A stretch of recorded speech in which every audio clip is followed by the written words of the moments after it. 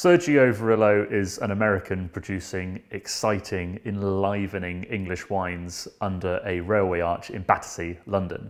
This is Blackbook, and this is his Painter of Light Clayhill Chardonnay.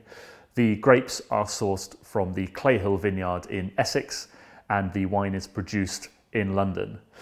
The grapes are whole bunch pressed and fermented in 500 litre Burgundian oak barrels, 25% of which is new, giving this fantastically toasty, slightly spicy nutmeg and clove character to the extremely bright, very pure, very limey Chardonnay at the core of this wine. It's delicious now, but I really think these wines do age superbly, probably for the next 4 or 5 years.